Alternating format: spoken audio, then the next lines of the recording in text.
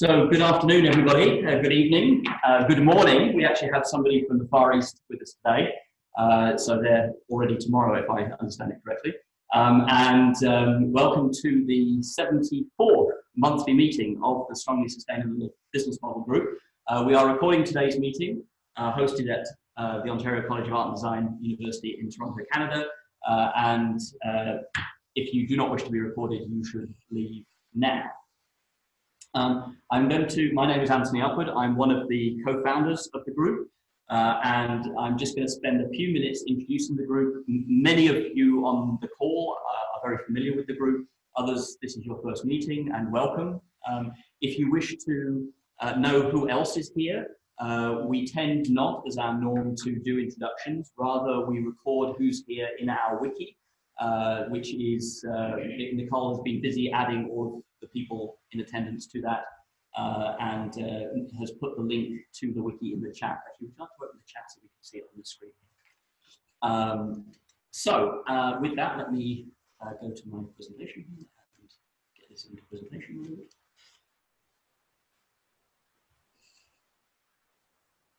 So we are, as a group, exploring how to enable entrepreneurs and established businesses to realize enterprises that choose flourishing as their goal. And this is the work of the Strongly Sustainable Business Model Group Global Community of Innovation Practice since 2012. That's when we started this journey together. I want to start by a quick acknowledgement. This is something that we now do as a matter of practice in Canada, as part of our Truth and Reconciliation process with the First Nations, who were here in Canada before us settlers. I've altered this to be relevant to a global audience, and so I invite you to consider what I'm about to say from where you are. So this is sacred land on which each of us are privileged to be today. This land, nearby lakes and the sea, has supported human beings for thousands of years and is rich in history, knowledge, and tradition. We are privileged to be the beneficiaries and the stewards of all that has come before on behalf of the 7 generations to come and beyond. And we invite you to consider in your place how you honour and respect peoples indigenous to your place, which of course could well be you yourself. Today, each place around the world is increasingly a home to peoples from across the world, and we're each grateful to have the opportunity to be where we are today. I just want to let you know where we are physically, and I invite you to also think about this question: do you know what watershed you are in? Here in Toronto, for us sitting in the room, we're sitting on the edge of a watershed known by the settlers as Russell Creek. We buried that in the 1870s to become a sewer. I've been looking for the Indigenous name and haven't been able to names and haven't been able to find it yet. So if anybody has an insight on that, I'd be very pleased to hear. The delivery of this session, wherever you are, is important on place. Think about, just at a basic level, if you visit the bathroom, before, during, or after, where that connects to. The answer is the watershed. And of course, for those of you using the Flourishing Business Canvas, the watershed is a vital collection of what on the canvas is represented by biophysical stocks and solar powered ecosystem services. So up to the update to the request of a couple of people when we were just convening. So we are now 1,400 people. We are the world's first, perhaps the world's only group taking action to undertake enterprise strategy and to do organizational design action research from a micro-ecological economic perspective. Using systemic design approaches, the group is likely to become the first group within the newly formed Association of Systemic Design, or the Systemic Design Association, which was launched at the 7th Systemic Design Symposium that was held this year in Turin, Italy, a couple of weeks ago. So we're likely to be the first topic-specific systemic design group. We have a strong normative purpose. Unlike many research and practice groups, we actually are trying practically to enable flourishing. And we get you. So for those of you who have been looking for a home for your work, we hope you found us. We found you. So our members actually put into practice and do action research around the latest ideas. So we have now 2 strong students from the OCAD Strategic Foresight and Innovation Program, SFI, so this is a message for them partly. And we offer a global network of possibilities for your education, research, and indeed employment recently. Won't go through this slide in detail. These slides will be in the Google Drive folder for today's meeting, along with the recording as well as the main presented slides. So I won't go through all this. Just to let you know, we are part of a growing planetary movement. I'm expecting this slide to get very much more crowded very soon.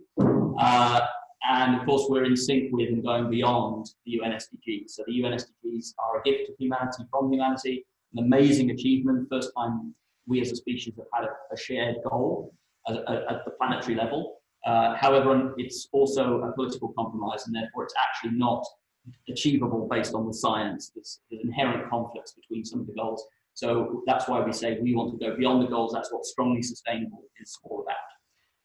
We have multiple projects of our members going on, of which the 6 major ones are listed on the screen. We have 2 more in the process of getting going. One which anybody's interested in, and maybe today another new one may get started. We'll see how the conversation goes. These are projects of our members, by our members. The group is just there as a container, as a community. It's up to our members to self-organize, and hopefully our new community animators will be able to help improve our efficiency and effectiveness doing that. So just a few other connections to make, particularly this first one.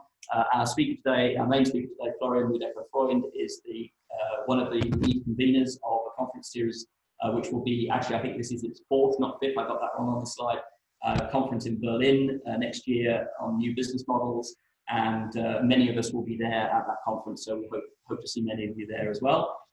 Also, I've just already mentioned this was in Turin last week, and this is, if you like, from a research methods perspective, our containing area of practice, our containing home. Reporting 2.0 has issued this blueprint on business models, so we're connected to them very much, and they're self-identifying. Florian and Christoph have published a fantastic article on setting out our field, and exploring whether it's just a passing thing or in fact a big new thing. Obviously we think it's a big new thing. We've got Florian, who also maintains our blog for us, and also we're home to many of the people in the academic B Corp community, as well as we're connected to the Canadian Academy for Sustainable Innovation. These are some of the things that some of our projects have been doing. And I won't skip over this. We have the monthly meetings for sharing. This has been our signature event. More to come. And we are ready for graduate students to engage. In fact, Sarah Carew who's one of the other presenters today, is one of those people, and we've had plenty of grad students involved. So if you're a professor, you're looking for opportunities for your grad students to engage with a global community, we could be it. And we need help, and I'm very happy to announce, before I get to this, that we have now secured some help for the first time in Bo Su, who's sitting next to me to my left, that camera should be pointing at you, but let's get remote so you can see Bo. And the other person is Nicole Norris, who is sitting about 120 kilometers north of us today in Barrie, Ontario. Let's see if I can get the camera to move. That's zooming out. There we go. There it goes. Wondering what it's, and let's turn this right this way. And there's a small group in the room today because I suspect the snow has got in the way of people getting here. So Bo and Nicole, if any of you, they're now managers of the LinkedIn group, so you can all communicate with them directly through LinkedIn. You can also reach both of them by emailing animators@ssbmg.com, and maybe Nicole, you'd like to put that into the chat. And whatever you need, we're curious to know what you need from us. And if you need help, then reach out to them. They are volunteers, I'll stress. They are full-time, part-time graduate students at OCAD, and they are both holding down jobs as well. So I think we all can appreciate that what they're trying to do is help us. So we need to help them help us by not overloading them. And I include myself in that remark. So with that, I would like to hand over now to Florian and the team of his colleagues who have done this fascinating work on patterns of sustainable business models. So Florian, let me end the presentation, and Sarah, I think you're going to take over. Yes, thank you very much. I would just give a brief introduction before Sarah takes over and does the first part of the presentation. Anthony, first of all, thanks a lot for having us, for inviting us to this impressive 74th meeting. So just congratulations. I think you're doing an incredible job in facilitating this community now for 5 or 6 years, and to give it some consistency and just the opportunity to continuously work on that stuff that's so important to us. So thanks a lot for this. Yes, you can do that too. Today we are presenting. Sorry. Laura's just going to model the behaviour. So she's doing that for me and for you. Okay, nice. So the paper we're going to present today has recently been published in a rather new journal, which is called Sustainable Production and Consumption. And it's kind of, let's say, sister or brother maybe of the Journal of Cleaner Production.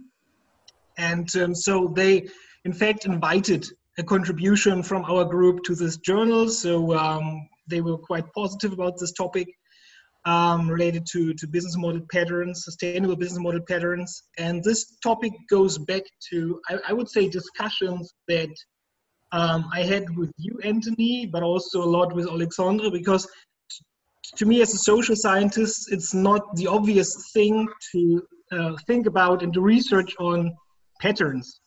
It's not the natural thing to do, but I think you guys, you somehow brought this topic, made it very interesting to me, and that's why Alexandre and I started this debate. I would say it was 2015, by just realizing that there has been published so much about so many different business models which hold at least the promise or some potential to perform sustainably or better than other business model patterns, that we decided to do this kind of review project. And later on, Sarah joined this team, and she did her master thesis, a really brilliant piece on sustainable business model patterns, which is also part of the paper.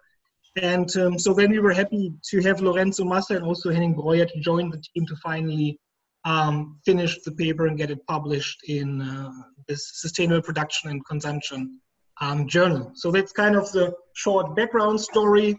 And I'd like to hand over to Sarah to introduce the paper and our results. Okay.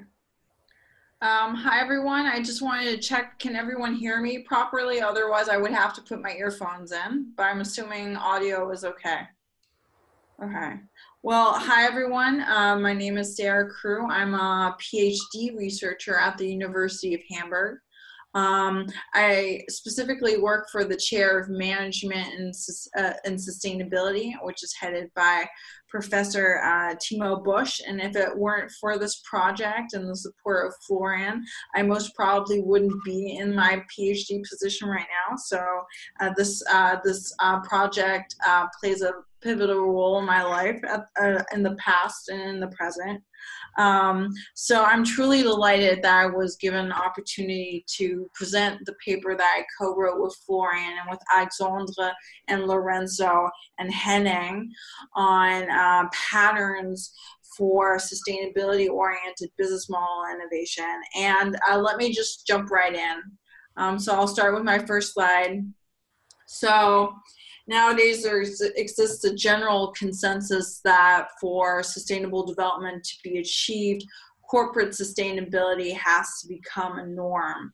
And business model innovation has been identified as a promising approach for fostering corporate sustainability. Interestingly enough, business model patterns, which have been actually recognized as a valuable tool for facilitating business model innovation, have only been examined by very few studies in the sustainability context. And this brings me directly to the research gap that we aim to fill.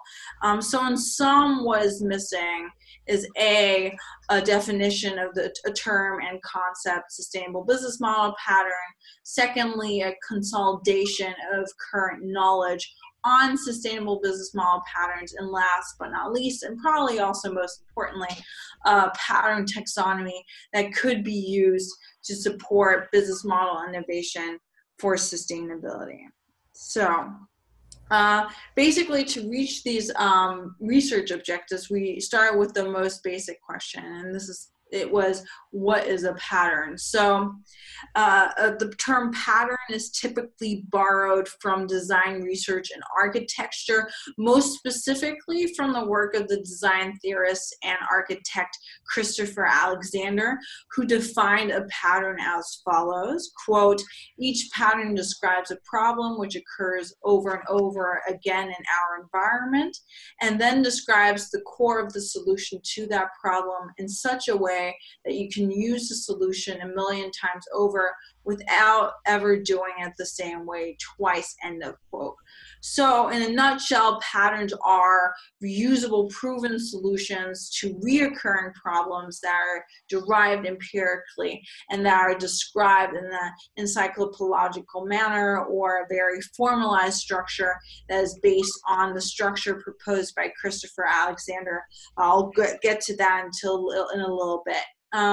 Prominent examples of business model patterns can be found, for instance, in Osterwaldenpreneur's 2010 business model generation, where they, for instance, presented the razor and blade model.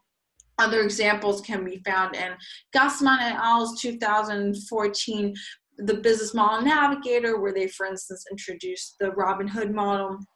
And last but not least, Nancy Bakken and company 2014, where they, for instance, also present the slow fashion model.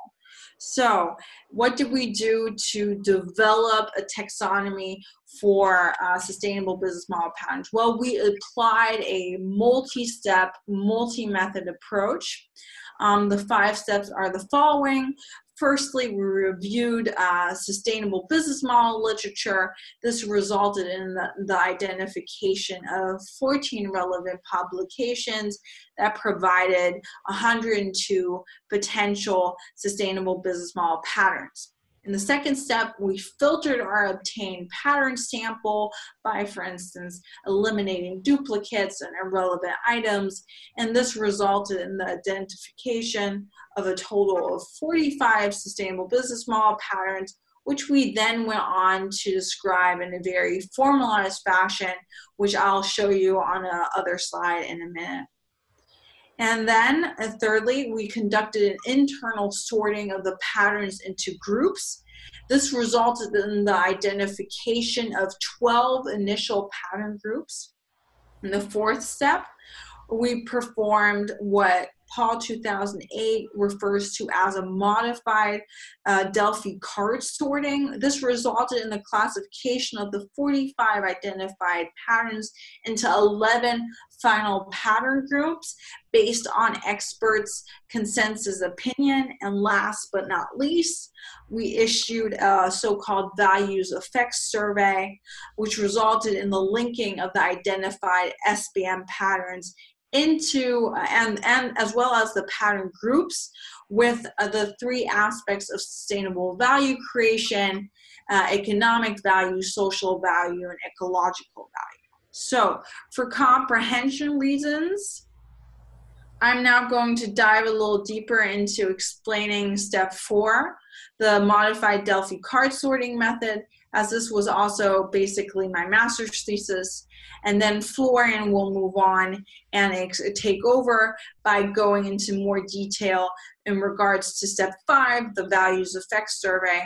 He'll then summarize the results and conclude the presentation.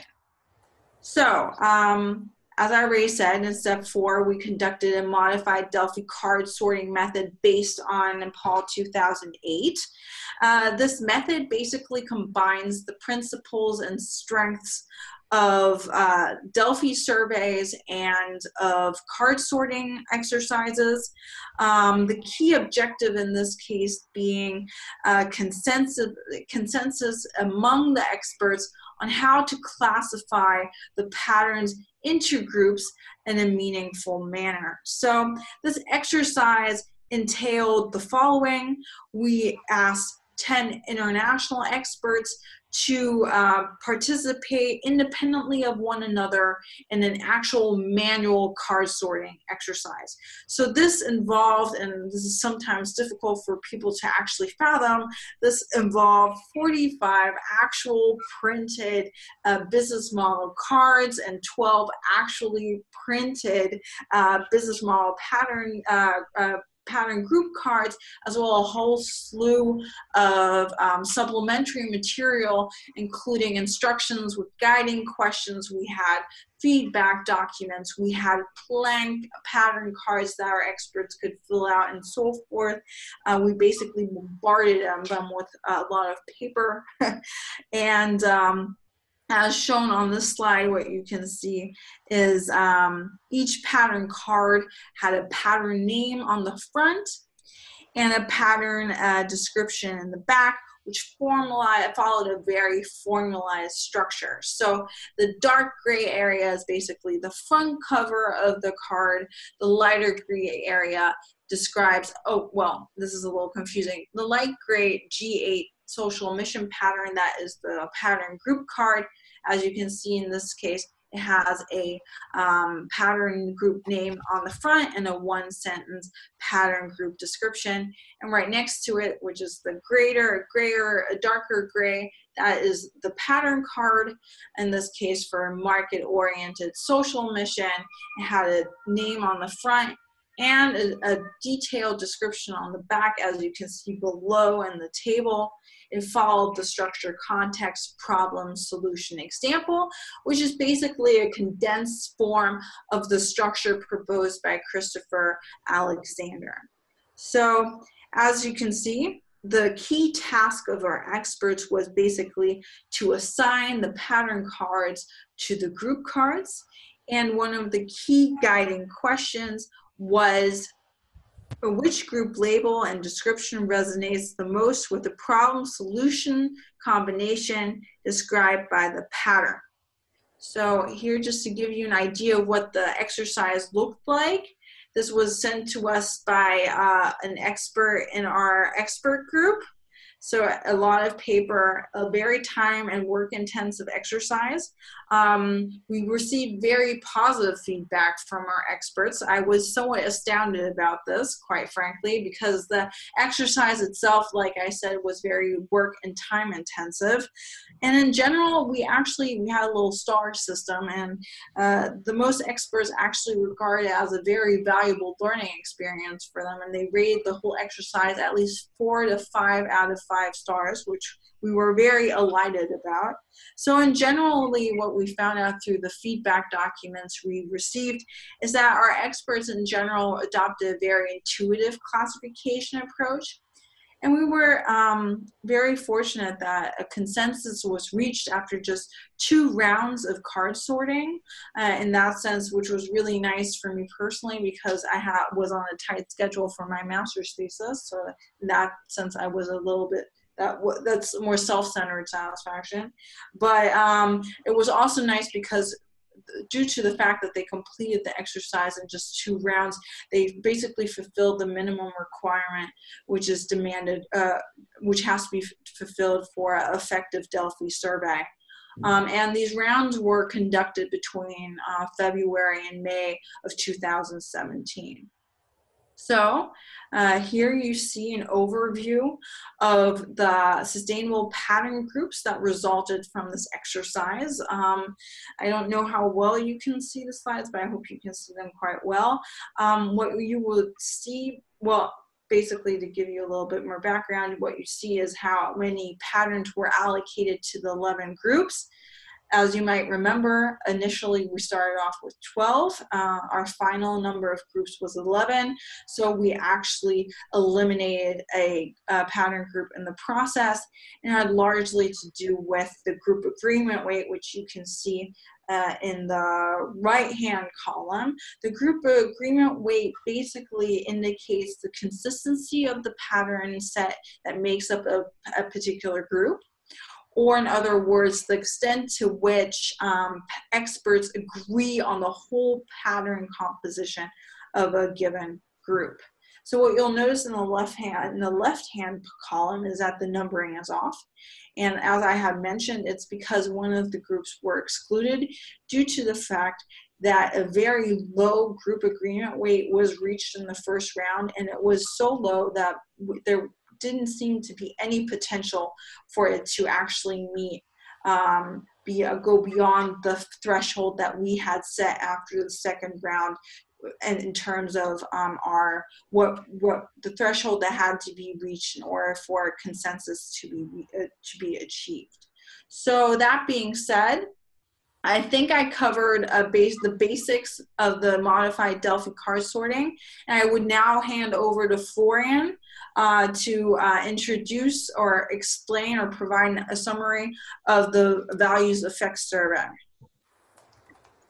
Sure. So I'm now revealing classified information. The table you've seen a few minutes before, it's Anthony's table. So he was willing to share a picture of his messy card sorting exercise. So thanks a lot for this image, Anthony. Yeah. Okay. So as you've seen, so finally 11 groups resulted from this exercise, and these groups represent kind of the expert consensus on the right place of each pattern. And so you kind of wonder, okay, these guys sorted a lot of pattern cards, but I think it's much more than just sorting cards. It's really about asking 10 international experts with very different backgrounds, and to see the consensus within this group emerge. And this really is a contribution to, let's say, the production of shared knowledge in this complex domain in which so many patterns are being discussed in religion. So after this grouping exercise, we also did this value effects survey, which was step 5 of our multi-method approach. And the task for the experts, and it was the same 10 experts, was to associate every single pattern to the 3 types of value creation which represent the triple bottom line, which is economic value creation, ecological value creation, and social value creation. And we directly ask our experts to associate every pattern to 1, 2, or all 3 of these forms of value creation. And to support this exercise, we sent further information and guidelines, and this included, for example, the GRI's basic definition of these 3 forms of value creation. So we used the Global Reporting Initiative's definitions because we assumed that this is kind of a common sense definition which is used in practice a lot, but you also see a lot of references in the academic world to Global Reporting Initiative. So this was our way of handling this complex issue and question of what's finally sustainable value creation. So this was our workaround, our strategy to accomplish this task. And every expert had to assign 1 to 10 points to 1, 2, or 3 forms of value creation. So if an expert, for example, thought, in this case, let's look at P11, which is differential pricing, that this is more leaning towards economic value creation, then on average, the experts assigned 4.56 points to economic value creation, but they also thought that it has a lot influence or a lot potential to create social value. And so on average, our experts assigned 4.39 points to social value creation. And as you can see, they agreed on a very low potential to create ecological value for the case of this specific pattern that's called differential pricing. So then together with Alexandra, we figured out, or we found a way to not only have the experts put in the numbers into the table, but also to show the results in real time as real-time feedback to the experts by means of this triangle, which showed after the exercise where the patterns are located relatively on the triangle. And the triangle is representing the triple bottom line. It's the sustainability triangle. with ecological, social, and economic pillars. And if we go one slide, if you move on, Sarah, or do I have the screen? No, can you move on?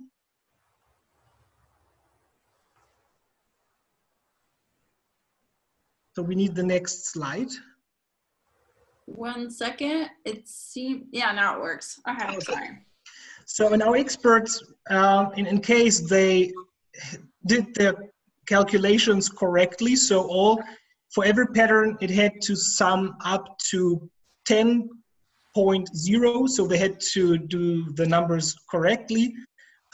Then this triangle, which was in an Excel file, showed the location. So this provided some kind of a visual reference. So, and we thought it makes a lot of sense to provide this kind of visual support to kind of make these relative judgments about the different patterns. So if these patterns now pop up on the triangle, maybe then people see it in the triangle and think, no, relatively speaking, maybe the patterns have to be closer located more to the economic pillar or to the economic corner or maybe to the ecological corner. And we also got quite positive feedback that this really supported the exercise. And what you see here is group 1, which is about pricing and revenue patterns. And you see the 4 patterns, P11 to P14, located on the triangle. And the group average summarizing all 4 patterns as marked as G1 on this triangle. And here you see that it's quite a consistent group because it's located somewhere between social and economic and more leaning towards the economic. So this was, for example, the result for group 1. So I think we can move on. Mm-hmm. So this is the group called closing the loop patterns. And this is also a very consistent group where you see that the 9 patterns which are related to circular economy approaches are also located very close to each other, and they form this nice group around the average, which is marked G4, leaning more towards the ecological part of the triangle. We can move on. So in this, maybe Alexandra, would you like to take over and explain this very nice triangle that you created? Just a spontaneous idea. Would you like to explain the triangle? Sure. Basically what we did is we took, I think everybody hears me. If not, let me know. So we took every point and we created a blob, a very scientific blob. This is more of a graphic representation where we want to make sure that all the points are represented. So we assigned a color to each pattern group, and then we made sure to color the zone that was touched by each different individual pattern. And then we highlighted the center, the epicenter, as done through the Excel. And very simply, we arrived at this shape. Another thing that we did before that, maybe I should have mentioned, that we named from A to J the different forms of value creation. So we divided the triangle into different sections, which wasn't present for the participants, but was in our graphical representation. As you can see in the center, there's a hexagon, which is the area that touches all 3. I think that pretty much goes around it. So maybe the last thing I could mention again is the shape of the triangle. How the further away we are from the top, we go from strongly economic to partly economic to weak economic, and so there's a gradation as we move away from a certain pole. Did I do it justice, Florian? Thank you very much. Perfect. Okay, maybe next slide, Sarah. Uh-huh. Okay, so that's kind of the conclusions of our project, which we think is making different contributions. So the first is that back in 2015, and now I think it just grew in the past few years, but back in 2015 we found 14 which presented different potential sustainable or sustainability-oriented business model patterns. And based on our manual review, we found 102 candidates, and we were then able to reduce 102 candidates to 45.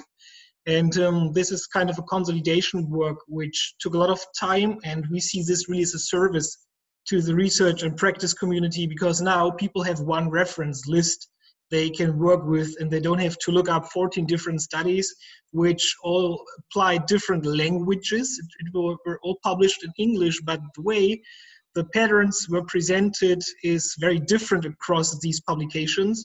So we not only synthesized and consolidated the content of these different studies, but we also offer, using the Alexandrian form, kind of a clear, consistent language to describe these 45 patterns. So that's, I think, a service that makes life easier for many people who are interested in using the patterns practically or scientifically.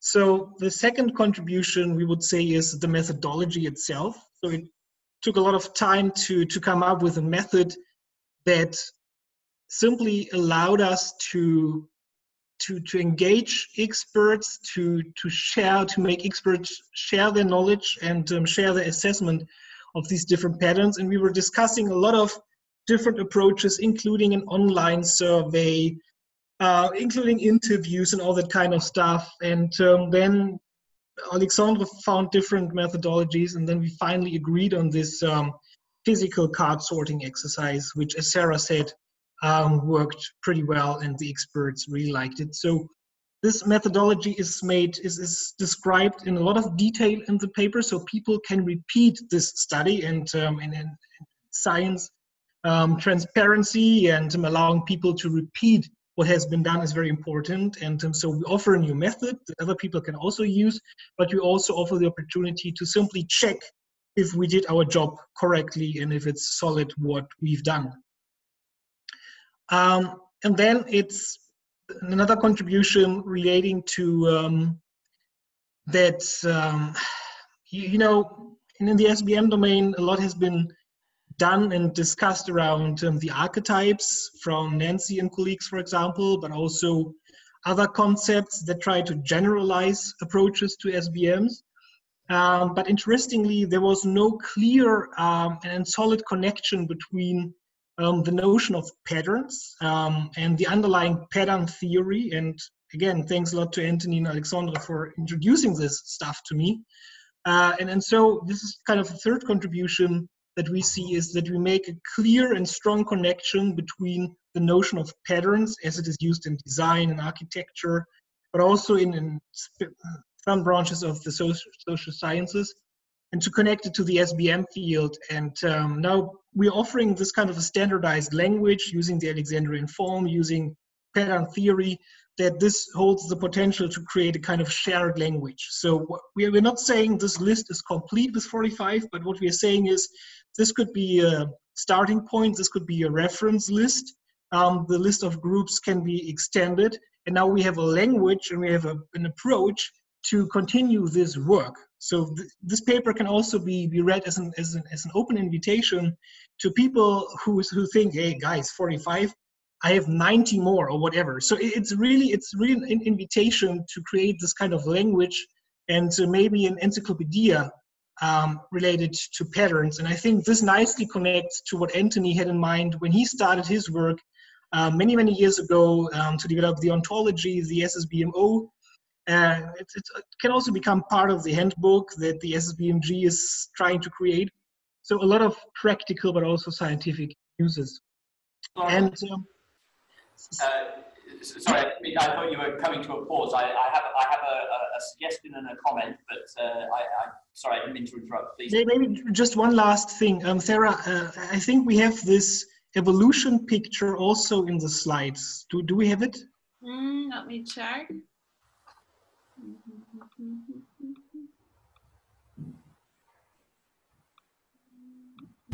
No, we don't on this one. Okay, but maybe I can summarize it. So what we also found was that when Alexandre and I did this initial grouping exercise leading to 12 groups, it took us months to agree to have an agreement between the two of us on 12 initial groups.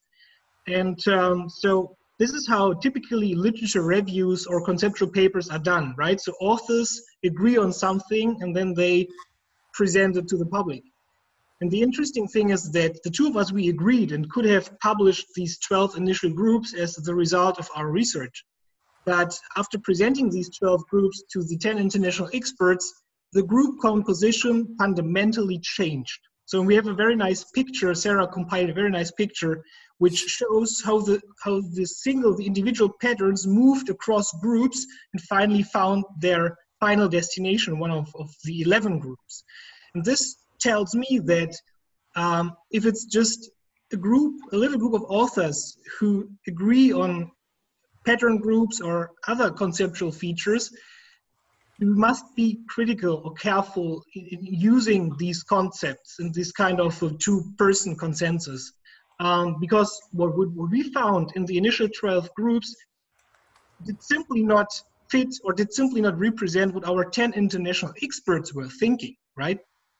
So this also told me that whenever you are doing research in a small group of researchers and authors, you should have kind of a mechanism to check for the external validity and consistency of your results. And this really, this picture is very nice. Maybe we can share it after this meeting. This was really a surprising result, how different our interpretation of the groups was from the interpretation of our experts. So this really told me that expert consensus is really an important tool and mechanism to make sure that you're presenting externally valid and solid results. So that's kind of my personal reflection on this process. Here I can stop. Okay, so first of all, I want to absolutely commend the speakers for summarizing an extremely big piece of research so concisely in such a short space of time, and it's leaving plenty of time for discussion. So for those of you who are presenting in future months, I commend you to take this approach. So I think to your invitation, Florian, there are a number of us on the call today who are keen to accept your invitation and to move to the next stage of this research. And I certainly have some comments that might provoke that discussion. But before we do that, while we were convening just before the 4:30 local time here, we had a quick rehearsal of something we thought we might try with the audience, and now to actually test out the model. And maybe Sarah, if you might go back to the triangle. That might be a good slide to use if you guys are up. Alexander, Sarah, Florian, are you up for giving this a shot of how this could work? Yes. And Florian, does that if we spend the rest of the, what have we got left now, about 40 minutes, if we spend maybe 15 minutes getting everybody engaged in using the model you've built, and then maybe leave half an hour or so for discussion, is that a good use of time from your perspective? Yeah, happy to do so. Yeah, and by the way, we should also take the time to answer questions. Thank you both. So usually the questions have been coming in on the chat as well as comments, and congratulations. So why do we try one of these examples first? So Alexander, we rehearsed one, which is kind of a jokey, but at the same time it gives people a sense of how this works and to kind of model the behavior we can expect from everybody else. So Alexander said, so what's your business model, Anthony? What's the business model for the Flourishing Enterprise Innovation Toolkit? So I said our business model is to build community to enable people to take action to design and realize flourishing business models. And Alexander said, well, that's a community platform right in the middle, number 11. That's number 11. So would anybody else like to try this with a business model they're familiar with or their own business model? Would you care to give us a 2-sentence elevator pitch description of your business model and have the team react by telling you which of their patterns they think you're using. Just start speaking, one of you, and we'll deal with it. Okay, I'll go, Anthony. Brilliant, Bill. Sorry to be late, folks. Hi there. I came in at the very tail end of this. It looks fascinating.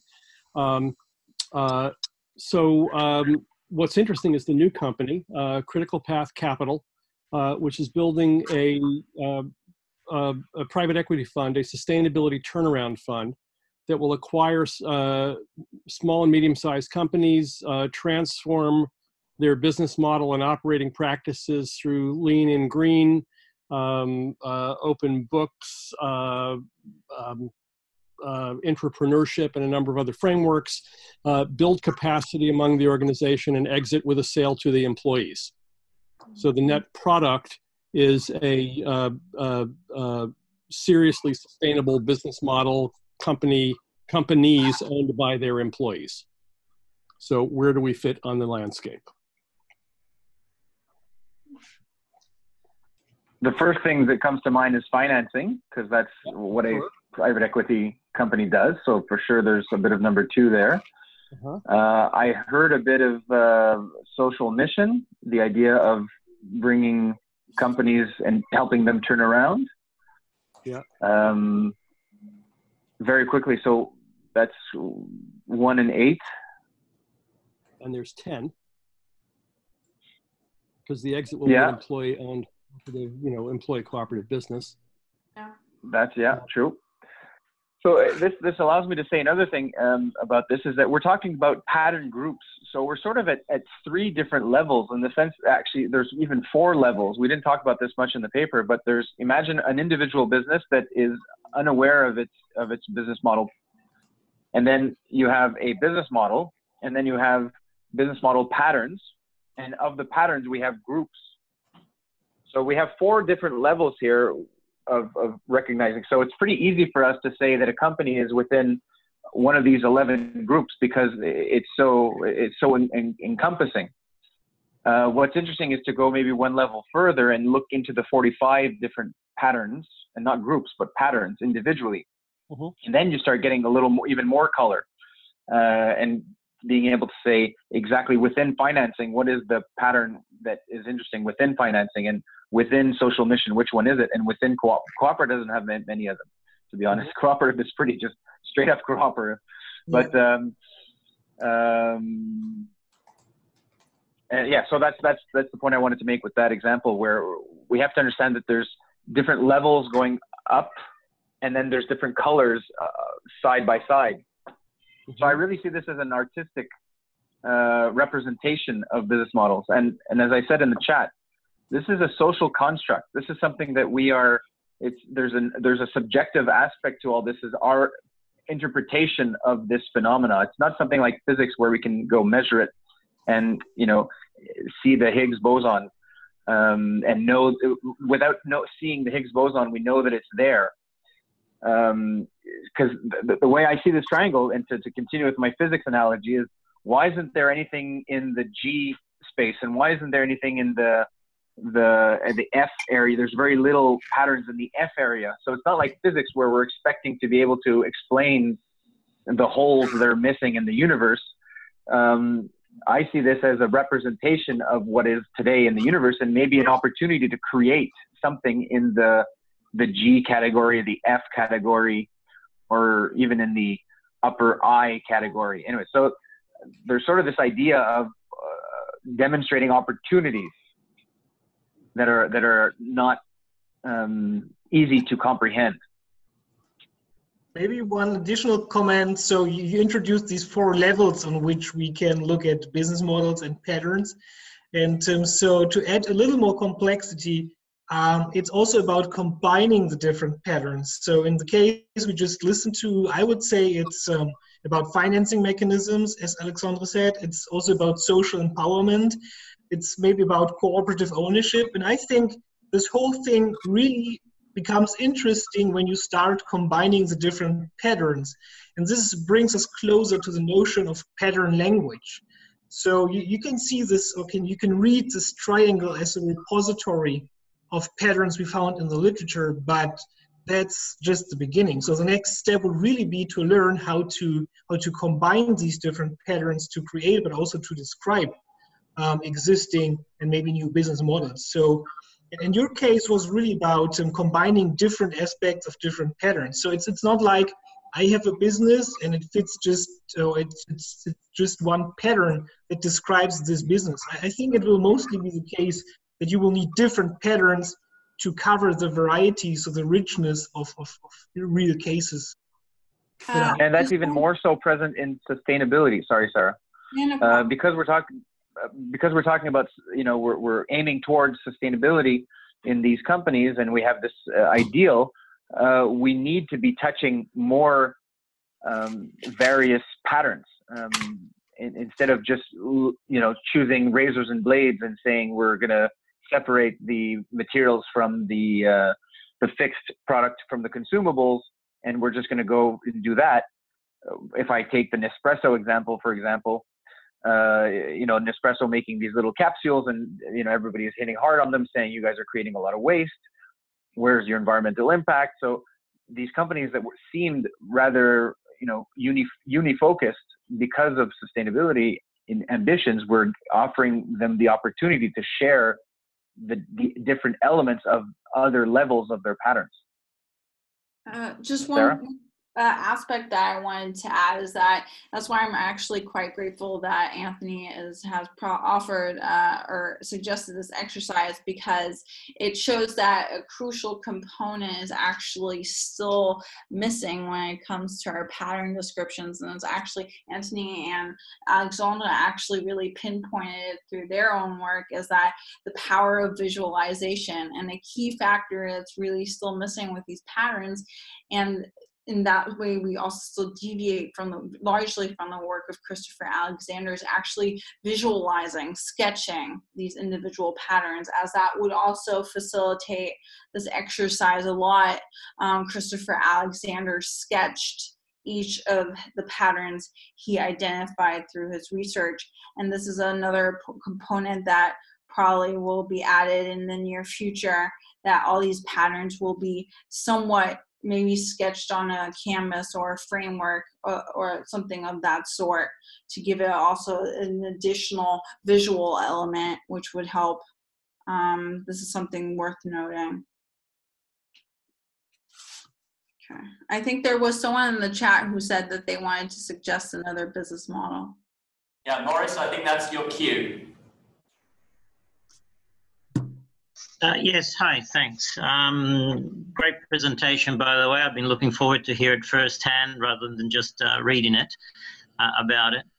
The example I have is probably straightforward, but it's a company I'm going to visit tomorrow who openly espouse their sustainability viewpoint. They're a not-for-profit organization, and what they do is they have they have a group of volunteers working with them, and secondly, what they do is they take what they call dormant goods, which are basically things that people would normally throw away, things that have very hard to sell or make good use of, like say used furniture, those type of items, household goods predominantly, but also, for example, expired foods and things like that.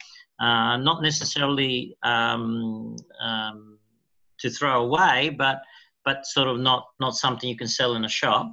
They take these items and together with volunteers, they actually then hold regular sort of what we call here garage sales, but consider it like a fair where they actually then sell these goods to other people. And people pay obviously a reduced price to access those goods, which are used goods.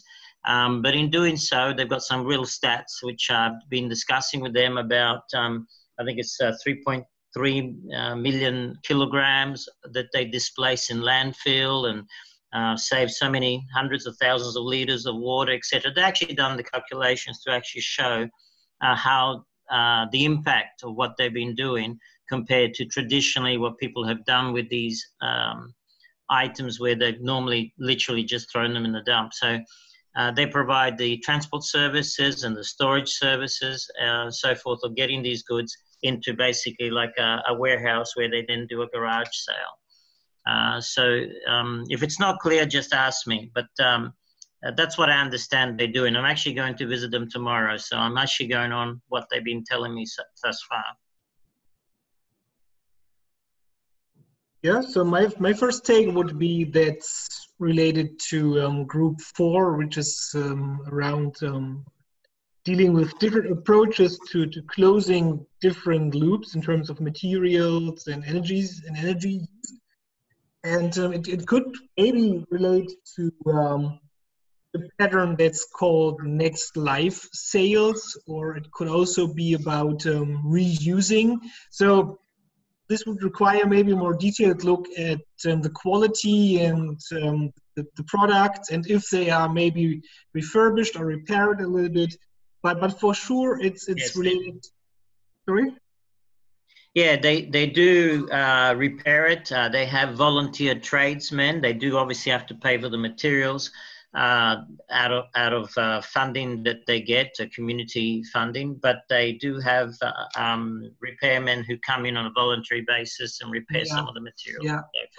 So they're non-for-profit basically, and they rely on stuff. Yeah. So my guess would be something like next life sales or reuse in combination with, for example, micro distribution and retail. So because I think this model is maybe very locally oriented. It doesn't sound like they would set up global logistics and supply chains. So maybe this model is more locally oriented. So it could be about micro distribution, setting up micro distribution. And if you say it's kind of a non-profit that's more like a community thing, you could, I don't know if it's also related to cooperative ownership, but this would be my first guess what might be in this model.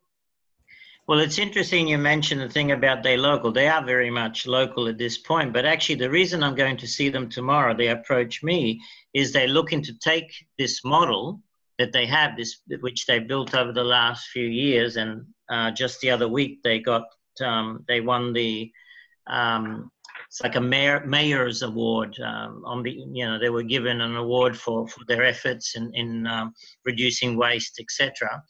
They're actually looking to take this model to other countries. Actually, that's why they approached me, because they have had some success with it, and they're thinking, well, how can we conceptualize this into like a proper business model and then repeat this and do this in other places.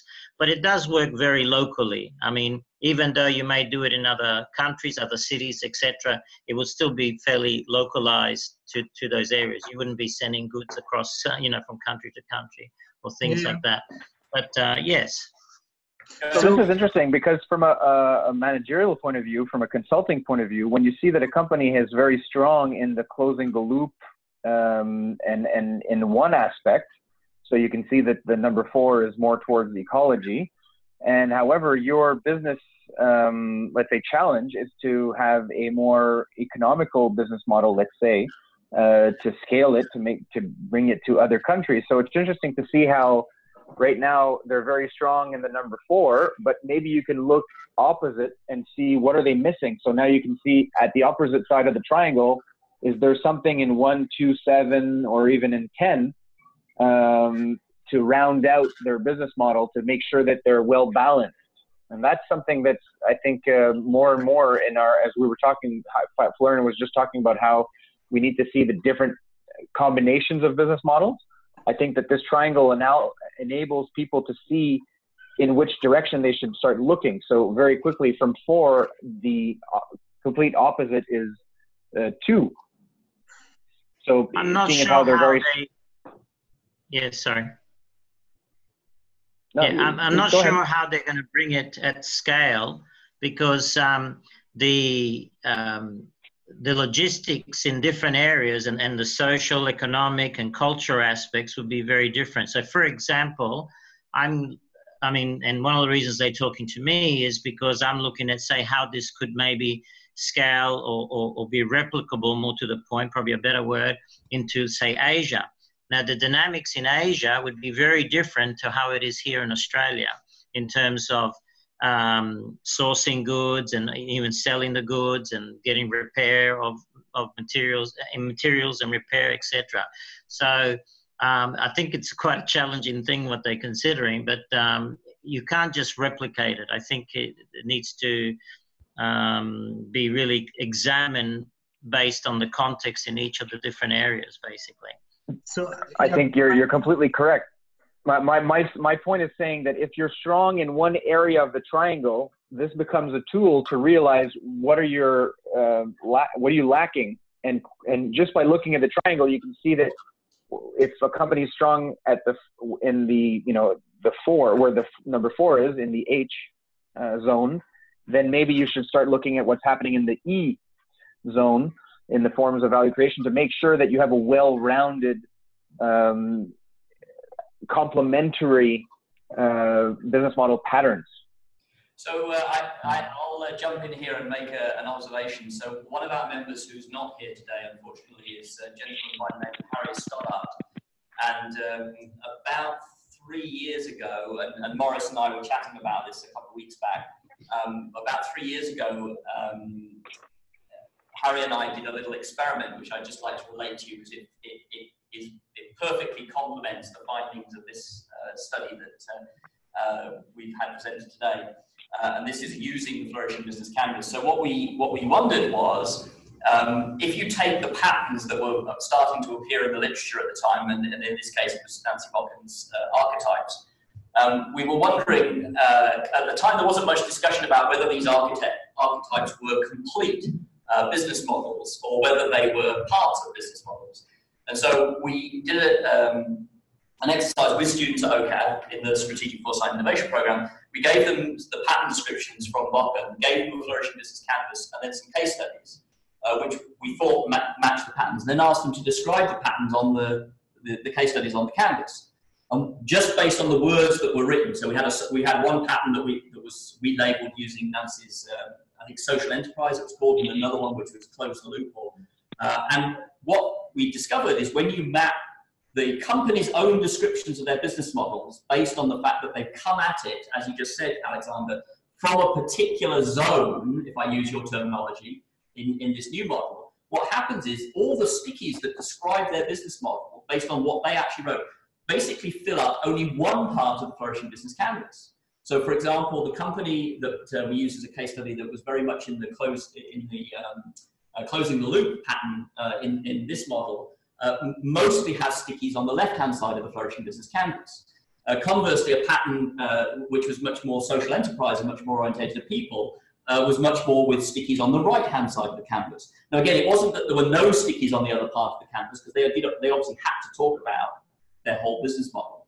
But it was very interesting that was what we unpacked in that exercise. We did that very informally, and partly on the strength of that, when Peter Jones and I wrote the article that summarizes the strongly sustainable business model ontology that Florian was instrumental in getting published, we closed in the limitations and further work section by saying that we really felt that there was a big piece of work to be done here to actually attempt to use the strongly sustainable business model ontology, or its practitioner version of the Flourishing Business Canvas, as a way of understanding. I think we may have even used the word as a taxonomy for patterns of business models. And I'll stop at that point. I now could keep going. And can I just make a comment on that? Yeah, but I wanted to open it up for discussion because I've said a lot. Yeah, Anthony, can I just add a comment there? Perhaps in terms of resilience, in terms of organization being resilient, it may well be that having, I guess, a distribution of patterns, if you want to use that word, or having basically a coverage, wider coverage, will make a company more resilient. I mean, this needs to be obviously established, needs to be tested, but that could be something that could be examined, that sort of type of thing. So a company would have, basically some sort of coverage across most of that triangle type of thing would be more resilient compared to other companies. Anybody care to comment on that in terms of their experience? Or? Just an idea I'm throwing out there. Brilliant, thank you. What do other people think?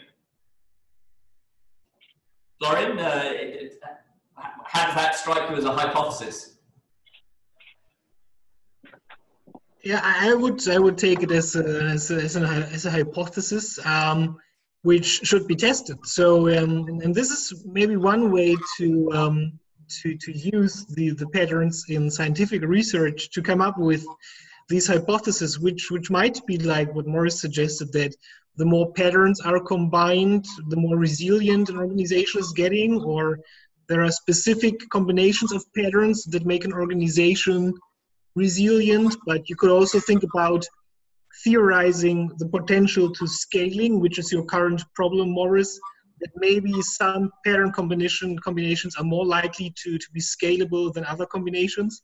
So, you know, I'm just repeating myself. This is just a starting point. So I see it as a new toy that we can play around in different directions, and it's a toy for practitioners, but also for researchers. So I'm getting quite excited every time I see this triangle, so, because there's so much that could and should be done. Maybe just as a comment to your point, or to your challenge, Morris. So this scaling thing is obviously beyond. So we had this discussion in our team if scaling itself is kind of a business model pattern, but as you can see from our list, we excluded scaling because scaling is more like a general strategy or like a general task or challenge that can involve so many different patterns, and which is beyond a simple description of a business model. Scaling is something that involves a lot of decisions related to finances, related to how to replicate an organization's activities, etc., etc. So, but you could maybe think about doing a proper and sound analysis of the case you're looking at, and maybe you try to identify the core mechanisms. So I'm aware that this notion of mechanism is tricky and not correct, but I don't have a better term here. You could maybe try to use the patterns to identify the core mechanisms that are characteristic of the case you're looking at. And then in the next step, the job would be to analyze the new contexts, countries, geographical regions to which the organization would like to expand, and then ask this question: is this the context in which these core mechanisms are still working? For example, if it's about engaging local people who are working voluntarily to maybe repair the furniture, for example, if this is a core mechanism, then the question is, does the business model built on this mechanism function in, I don't know, some Australian city, somewhere in Germany, somewhere in the UK? And then this could be kind of a list of the must-haves of your business model that must be replicable. And if it's not replicable, then you don't go to Australia, UK, or to Germany, or you change your business. I'd like to add on that.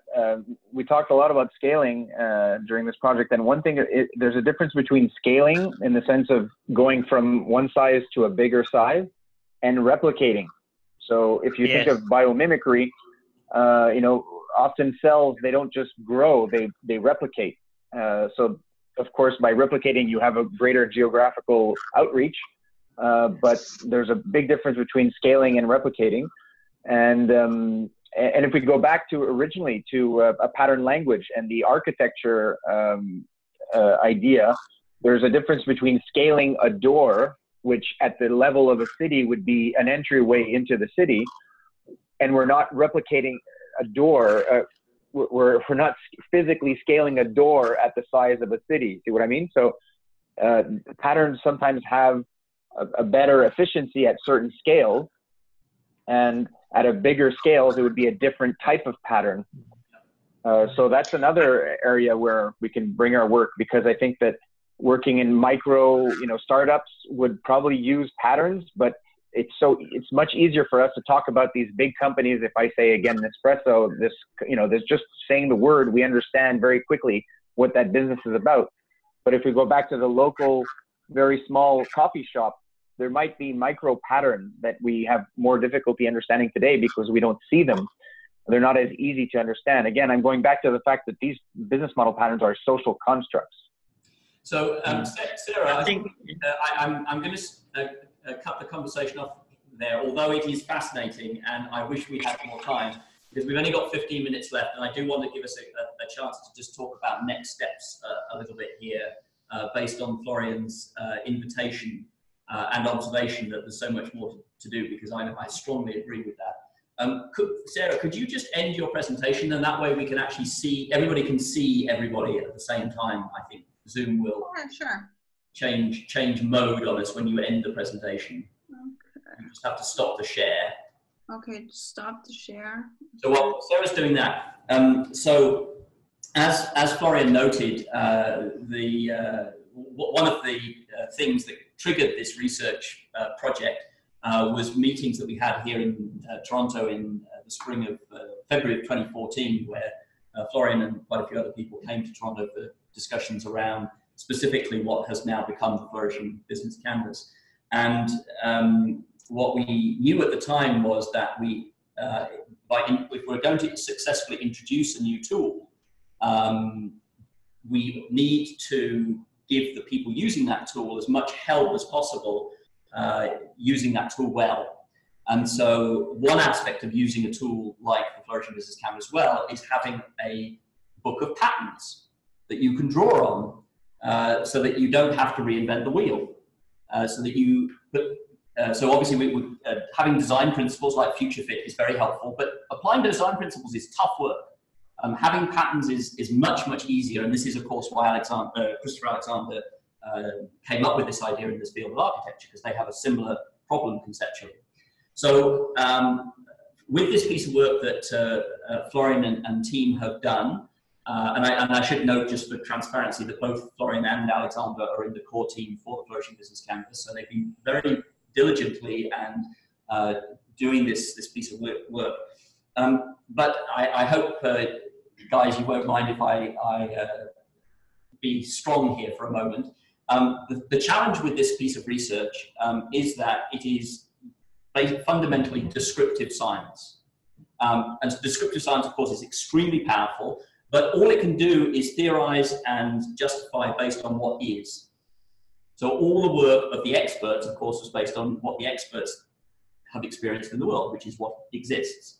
We know today there is not a single strongly sustainable, flourishing company on the planet, which is because we do not have a strongly sustainable, flourishing society in which that company could be viable.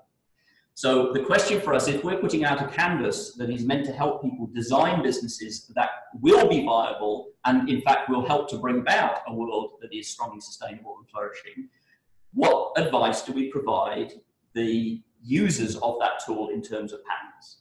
So the hypothesis we've been operating under is that the patterns that are described in this piece of research are likely necessary, but not sufficient. The question is, in order to be able to provide advice for people who truly are intending their businesses to contribute to the possibility of flourishing, how do we construct those patterns? Because descriptive science isn't going to do it. We're moving now into design science, because we want to construct something which does not yet exist. So this is the big conversation I would like to open here, is how, as a community committed to strong sustainability as we are, by bringing about something that does not yet exist, with a normative goal, again, things that descriptive science doesn't do, how do we proceed? And who wants to proceed? And Bo and Nicole, as our new community animators, who I introduced earlier, for the first time as a community, we now have some people who could help us with the mechanics of initiating such a project. Up to this point, it's been very much self-organization, which is a lot of work. Now we've got a little bit of help available from Nicole and Bo to convene, to facilitate discussion, to get a basic sense of a scope for a project agreed, etc. I'll put a deadline on this as well. Emerging out of the fog, we have a plan. I think Eric, you're here. Eric is our new project and program manager for the Flourishing Enterprise Innovation Toolkit, the toolkit that contains the canvas. We will be announcing soon a revised plan for the project. We think we're ready to move forward. So the book that describes the canvas, tentatively, we want to publish that book in the summer of 2020, which means the crowdfunding to build the community to write the book will be happening next summer, which means we'll be starting to write the book, including the chapter on patterns in the fall, starting in the fall of next year. So this research to build what will go into that chapter is now urgent. So we've got a fantastic foundation in the research we've just heard about. Now we have to move it forward from, if you don't mind me saying, weakly sustainable patterns to strongly sustainable flourishing patterns. So that's the challenge I'm throwing out. Who wants to have at it first?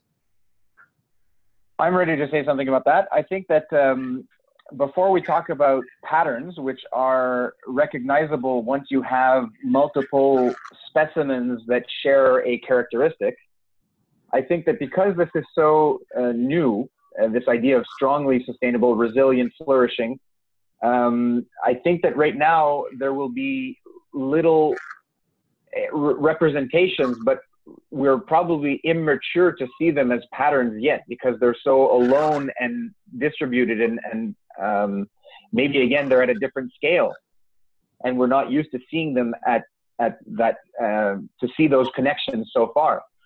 So I think that to talk about strongly sustainable patterns is definitely the future, but I think that we're ahead of ourselves in the sense that we first have to start talking about elemental examples of business model examples. And I wonder if, again, another thing is that because this idea of pattern is so novel, and right now we're just recognizing one pattern and one element and another element and another element, that creates one pattern. And then we see, again, that represented in another area, and then together we can combine those. So if I go now to strongly, I think that we have to go back to the base and start going back to the simple, this is something that's going in the right direction. This is another element that's going in the right direction before we can talk about a pattern. Other comments, observations? I could weigh in, but I'm going to let other people go. So just one, you need two legs to stand as a human being. So you need two legs. You cannot stand on one leg, right? Not for long. Not for long, right? And I think Alexandre, you're a sportsman, right?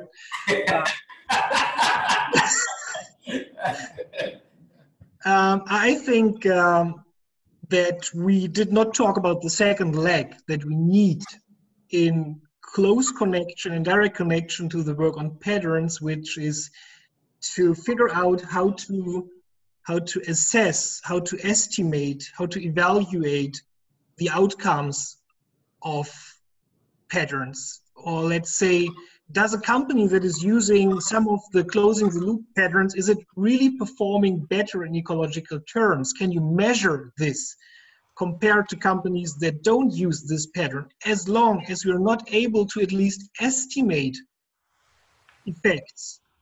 Even the best ambitions for strongly sustainable patterns, it's just theory. So to me, the patterns are then really a relevant, practically impactful tool if we combine it with approaches to measuring effects of using these patterns. And I'm not talking about hard numbers only. It's just an estimation would offer some direction. It's like in prototyping. So you have a prototype, you get feedback, you improve. You get feedback, you improve. So this is kind of a routine or an approach that's missing to really have an effect. But if we don't have this, it's all theory. So, actually, Maurice, do you want to add something? I know you and I had a chat before the meeting about this, but you're being quiet now. So, would you like to add something quickly? Well, thanks, Anthony. Yeah, I think you're absolutely right, Florian. We need some way of assessing the sustainability or strong sustainability as of a company as it applies to any particular business model, which, as you know, is something we've discussed also previously. So one of the things I spoke with Anthony about is perhaps getting a group or subgroup going actually within the SSBMG, where people who have interest or expression of interest in this topic can look at working on this particular thing. I mean, I'm just throwing this out there right now, but that would be an idea of getting some of the people who have knowledge and interest in pursuing this aspect and looking at assessing the sustainability, strong sustainability, I guess, of business models. So, and part of that would be business model, recognition, pattern recognition. Thanks. Sarah, Undine, do you have anything, Sarah, in particular, and Undine, comments, thoughts? Where do we go from here? I can just, again, reiterate, I still think that the visualization aspect is still missing when it comes to the patterns. I think it would really kind of make them even stronger than they are at present. Especially in my master's thesis, what I did is I actually put models on a business model canvas, and it really helped with comprehension. So I think that that would be maybe one of the steps to do in the near future, to visually represent the patterns, because that way you could also more, in my opinion, show how different business models are oftentimes comprised of numerous patterns at the same time. And I think that it's this visual element that's still missing. And I think that will especially help in the sense that we would like to use this as a tool on business model innovation if you can actually have this visual component. So that's something I'd like to add. I want to second that, Sarah. I definitely think the visual aspect is important, but what canvas are we modeling it to? Because you kind of have to model it to a canvas to have it be a visual representation. So Alexander, you've done some of this in your previous work on the triple layer, sorry, I'm going to get this wrong. Triple layer canvas, that's it. Triple layer canvas. And I mean, I would love to see that work being mapped out on the Flourishing canvas, because that's the canvas we use a lot. But I often refer back to the triple layer canvas and the patterning work you did from a visual perspective on your canvas, because it's so helpful, especially working with earlier stage organizations and helping them find business models. I mean, that's really where I see the power of the work, because I'm working with earlier stage organizations. So yeah, that's my feedback. So we are about to time out, unfortunately, but I want to see if Nicole and Bo were to do a doodle poll to convene a meeting, maybe 90 minutes, sometime, I don't know if it'll be before the end of the year or early next year, to bring together those of us who would like to accelerate our progress on this. Is this something, I think we have the ability, if you bring up the, I've never tried to use this functionality in the meeting before, if you bring up the list of participants, below the list of participants, we've got some buttons like yes, no, go slower, faster, thumbs up, thumbs down. So maybe we'll do a yes, no thing, and Nicole and Bo can try and capture people's interest here. Would people like to hit the yes or no button when you click on the manage participants? So you see the list of participants down the bottom, it has yes, no. I've got 2 yeses so far. Who's interested? I guess I should click the yes button as well. And we can see in the chat who's voted yes. So this is not a private thing. And if you can't figure out the technology, then just put a message in the chat. That way it'll get captured, because we do save the chat with this. Okay, so we've definitely got a number of people who will be interested.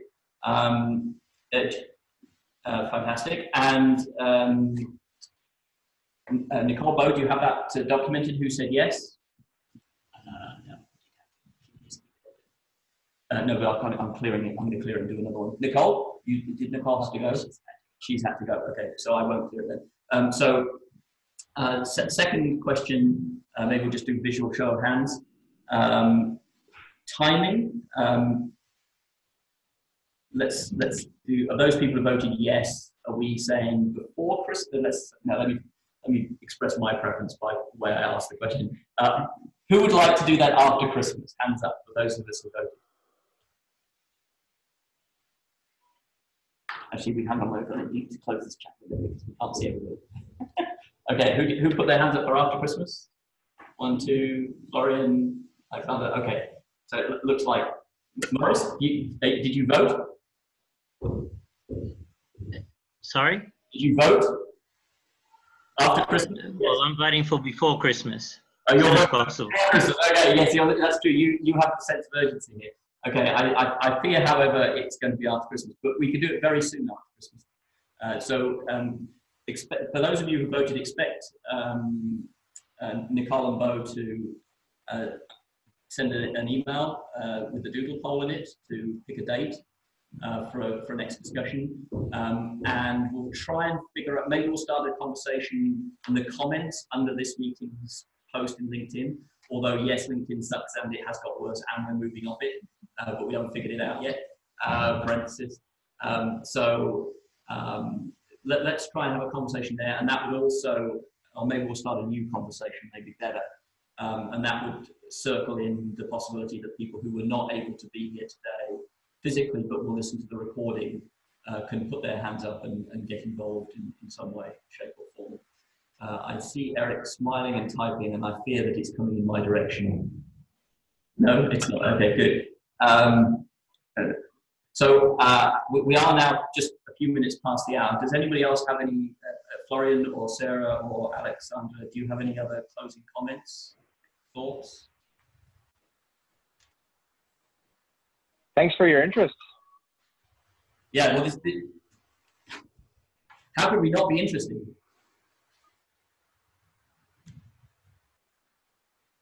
Sorry, Sarah, go ahead. No, I didn't have much to add apart from the fact that it's really great that we had a chance to present our work here today. Definitely was a bigger audience than at the Academy of Management. So it's very flattering, and I'm grateful. Thank you. We are the future. We're strongly sustainable. They're not. I've noticed, yes.